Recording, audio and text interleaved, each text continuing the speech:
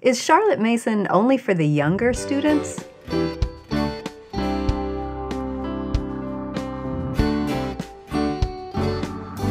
Welcome to the Simply Charlotte Mason podcast. I'm Sonya Schaefer. Sometimes we hear people say, well, I'll do Charlotte Mason with my younger kids, but it's not rigorous enough for my older ones. Or they won't say it's not rigorous enough, they just won't use it for their older ones. They think it's only for younger children. We want to address that question today, and joining me is O'Neal Johnston. Good to have you back, Amber. Yes, thanks for letting me be here. Let's talk about this concept of Charlotte Mason for the younger children, but not for the older children. Yes, this is something I've gotten feedback on so many times, and as I inch closer and closer, I have a teenager now, and she's been, educated this way from the beginning, and I get a lot of questions about, oh, you're not going to start, real school or real lessons with her now that she's in middle school and has become a teenager. And I think that there are a lot of myths surrounding the rigor or the intensity of a Charlotte Mason education. And that's, something that I wish to talk to people about more. Yes. Now, those of us who have studied Charlotte Mason, it blows our minds what she required of the older students. Yes. So if you're studying it, you don't have that misconception. No. She was asking them, I was just looking over some of the exam questions that they had for the 12-year-olds. Yes. And it was, draw a map of this particular area and describe it. Yes. And it had exam questions in 3 different languages, plus Latin. Yes. That would be the 4th language. And they weren't easy exam questions either. It's just astounding to me what the older children studied. I agree, and I think it's really telling that my children love exam week. And so despite the kind of difficult nature of some of the questions, because it gives them an opportunity to show what they know, rather than kind of gotcha on that one thing you don't remember. Exactly. Not giving you a chance to tell me all that you do know and remember. I think there's just a sense of excitement that the students have to share. So it's not that exam week is easy, and therefore this is great for little kids but not older students. No, in fact, there's nothing to hide behind. There's no multiple choice questions. There's nothing you can guess. Mm-hmm. You are going to know and be able to share and tell, or you wouldn't know. And you can't cram for it. No, you can't cram for it. No you way. Can't study for it. Yeah. And so I think that if anything, this is more difficult than what most of us grew up with or what we're accustomed to. But I think that the demeanor of the students that are being educated with Charlotte Mason's philosophy can sometimes lead us to believe that they aren't engaging in deep learning.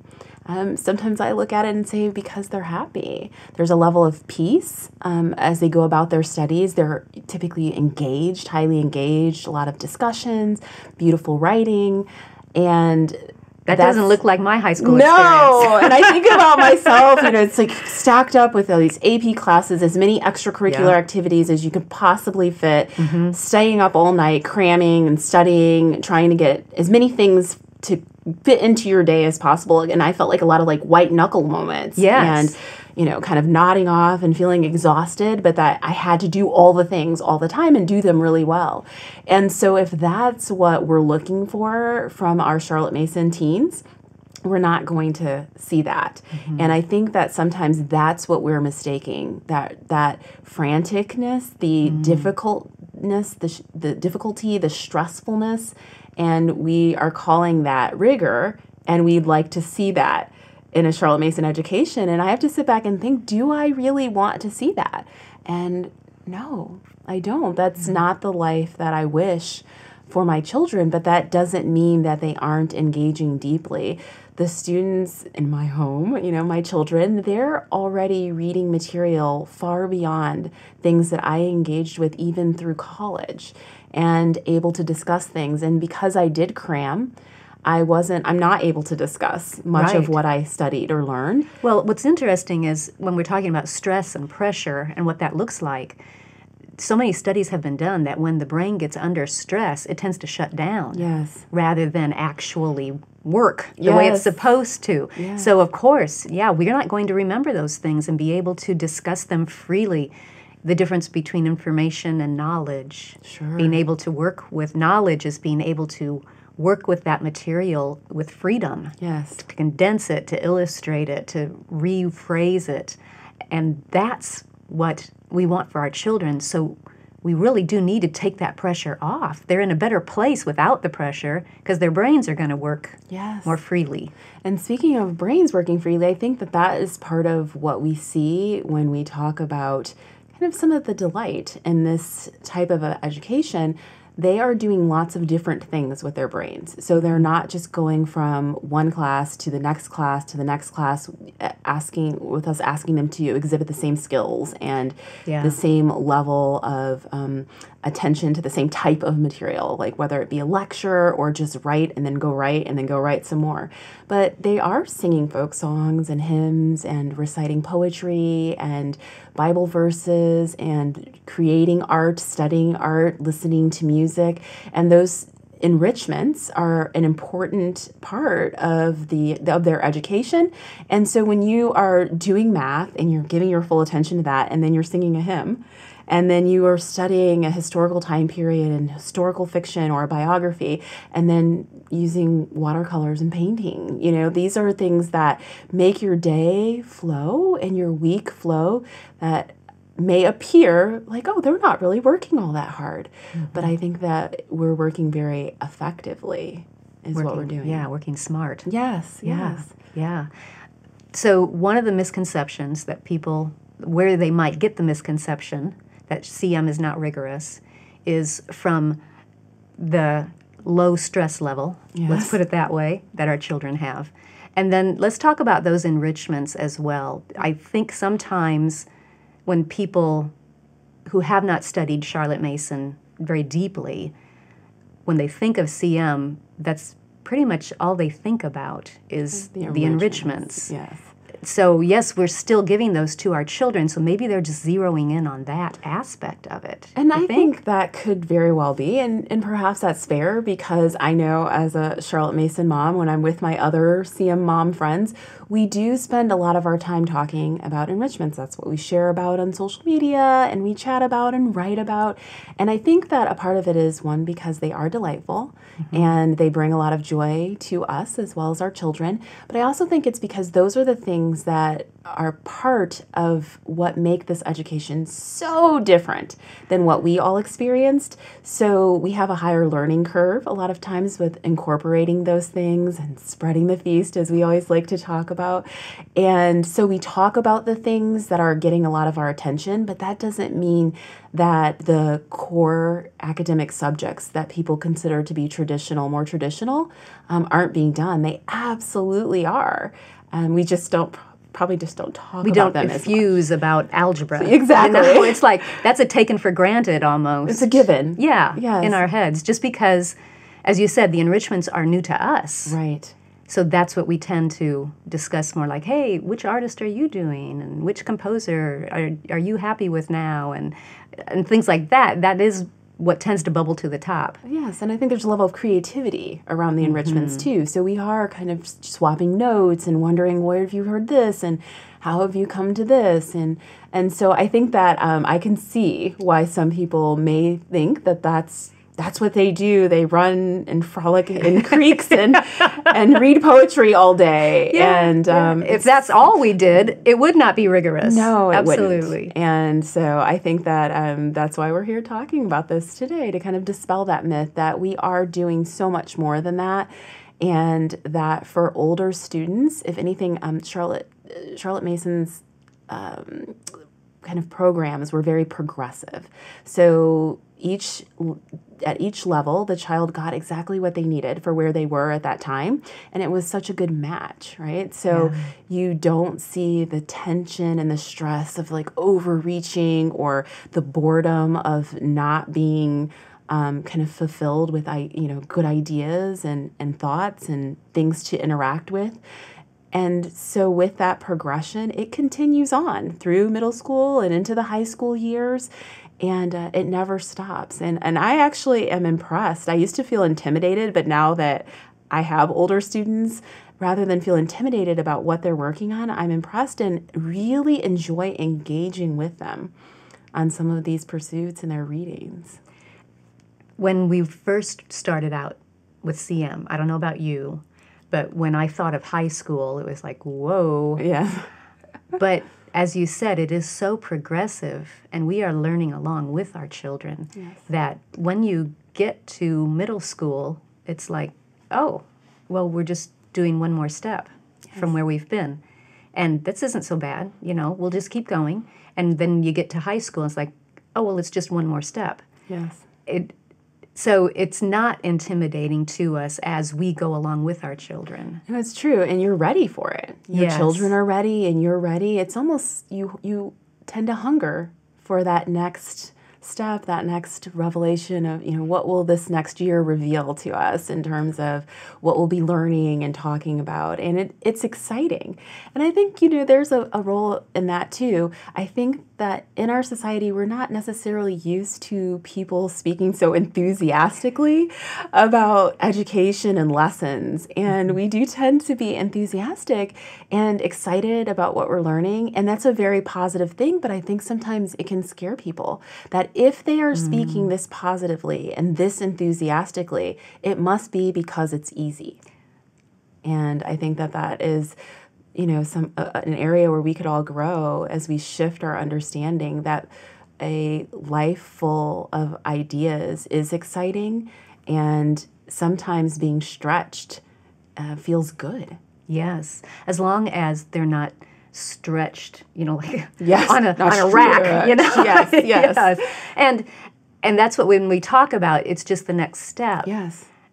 It can be misinterpreted that we're saying we're taking baby steps. And so we never get past this level, Yes. So what we're calling high school really isn't that hard because we've just been taking these little baby steps. You see what I'm saying? Yes. Oh, yes. Where when we talk about taking the next step, it is, as you said, challenging and fulfilling at the same time because it is causing us to grow in so many different areas and stretch, as you said, yeah. And I think the proof is in the pudding, too. So anyone that's had the pleasure of being at a conference, perhaps, or somewhere where there's a gathering of Charlotte Mason teens, you can just sit back and watch and listen.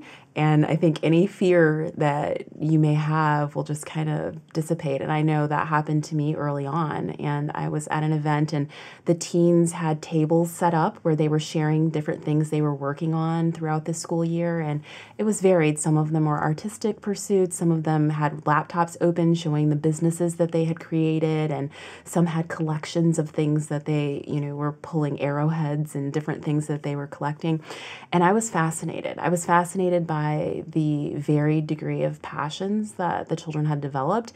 I was fascinated by the degree of just how good everything was, And I was thinking, my goodness, these are young people, but they are presenting with their passions and the things that they've studied deeply and have engaged with. They are presenting them like you would expect a professional to present in that way. So I think that might be because they've been narrating for it could be, and it worked. But I think that was the single most that let me relax. I felt like my sigh and my shoulders go down because I got a glimpse of the future, and I said, okay, I see where this is headed, and it looks so different than anything that I've ever seen before. That it's understandable that there could be some fear, and perhaps that's another argument for community, being able to walk this journey with other people at different stages so that we can kind of be there for each other to say it's okay and give you a glimpse of what's coming next. As you said, it looks different, and that might be also what contributes to a misconception is we don't have all of the multiple choice tests. We don't have all of the textbooks. Yes. We don't have the backpack, yes. whatever it is. But instead we're looking at pictures. We're reciting poetry. Yes. So talk a little bit about how we can encourage non-Charlotte Mason people or those who are new to Charlotte Mason and have this idea of, well, that's okay for the little kids, but, how can, aside from saying, here, come sit in my home and listen to my older kid, we don't want to put our kids on the spot. Yeah, right. And that never goes well. They don't appreciate that at all. So what are some ways that we might be able to come alongside in community and encourage the younger moms, encourage the not as familiar with Charlotte Mason moms, that, as you said, it's going to be okay. Yes. It's all going to, even though it looks different. I think one thing, of course, and I know a lot of new moms get tired of hearing us say this, but studying the volumes will do wonders, because that is where you really get a vision for the full progression. And the further on you get, you may see less people. You may hear from less people out in the public, on social media, or wherever you're listening. You'll hear from a lot of people with little kids and maybe a little bit less and a little bit less. That doesn't necessarily mean they're not there, but I find that sometimes they have pulled back a little bit necessarily from being out in the center and talking about it all the time. But in the volumes, you can see just how these teens are spending their time, and you see this progressive independence. That's another thing. At younger years, some people feel like Charlotte Mason, the mom, is so intense that she's right there on every move. And you're building this foundation. But the teens become very independent. Self-education is the goal. Yes, and you see that almost to perfection, and you see it, what she talks about and how she describes that in her volume. So I think reading the volumes is number one. I think joining a group is very, very helpful, because if you're just out here trying to make all these connections on your own, sometimes that can be very difficult. But in a group, you'll see the seasons of education from other families. And the beautiful thing about it is that as you're learning from the families around you, there's someone else watching you. And even if you think you have nothing to give, you're brand new, there is someone who can learn from where your child is or where you are, and maybe even just learn from your questions that they hadn't thought to ask. So I think those are a couple of things. And I think the last one would be, don't skip the enrichments. So they're in that fear. Sometimes I see people, kind of clapping down, and they're like, okay, I got to really do this. We got to do all the real stuff, and we're just only going to do math, history, science, and grammar. Just get ready for the ACT or the SAT. Yes, and I want to really discourage that, and not only for the sanctity of the Charlotte Mason education, but that she didn't make any of this up just to be flowery or just to be impressive or sound good. It all really does work together, and what I see the elements of the poetry playing out in the written narrations that are also bringing in grammar. I see the stories from the historical fiction interacting with the geography that they're talking about, and really understanding where this time and place, what was happening in this time and place, and geography models being informed by biographies that they've read. And it's like a web.